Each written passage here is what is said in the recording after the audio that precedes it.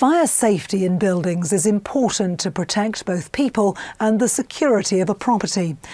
Marshall Fire is a fire safety engineering consultancy providing professional services and industry expertise for the life cycle of buildings. I spoke with its managing director, Stephen Marshall.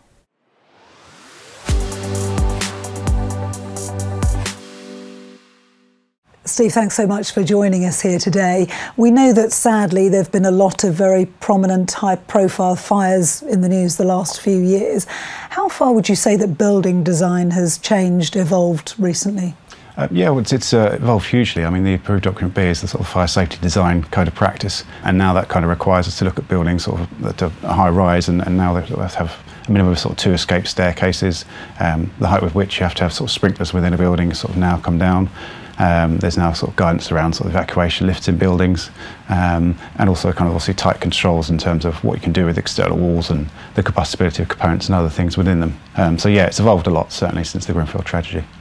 How important is it to educate the public in terms of fire safety? Yeah, I think it's hugely important. I mean, ultimately, I can remember growing up, when you watch television, there'd be sort of several sort of TV campaigns around kind of, sparklers and the use of matches and open heat sources and kind of smoke detectors and all that kind of thing. But it kind of feels sort of these days that you don't necessarily get that sort of exposure, which might obviously be sort of systemic with the way we sort of now receive news, obviously by our apps and streaming services and things. But ultimately, it kind of feels like you don't really get the same sort of messages that you used to. And tell us a bit more about Marshall Fire and what it is that you do. No, certainly. I mean, we're a fire safety consultancy, so we do a lot of work in sort of building design. So when a client has a new building, we'd look at that and look at the height of it and the use of it, and suggest a certain package of measures that would be considered appropriate under the building regulations, and also obviously in terms of fire safety generally, and really help them through the design and build process. But then also, I guess, with existing buildings as well, we can go into those and sort of survey them, find any defaults and suggest measures to sort of make buildings safer ultimately. And how do you work with the industry more widely? We kind of interact with a wide range of consultancies and design bodies and things. So we work with kind of architects, developers, builders, a real sort of wide range, because I mean our recommendations sort of really do cut into various different parts of building design and construction. And how has technology changed in terms of advancing fire systems and therefore our safety?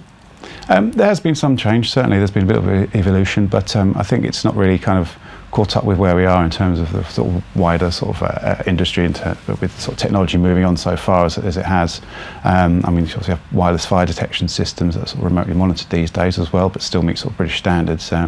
But generally, it feels as though there could be some sort of big improvements made. What sort of thing? What needs to be done, would you say?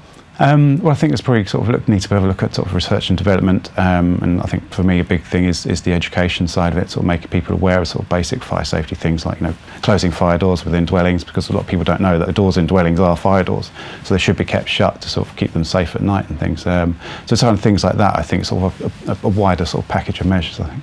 More awareness. Okay, Steve Marshall, thanks so much for joining us. Thank you. Thank you.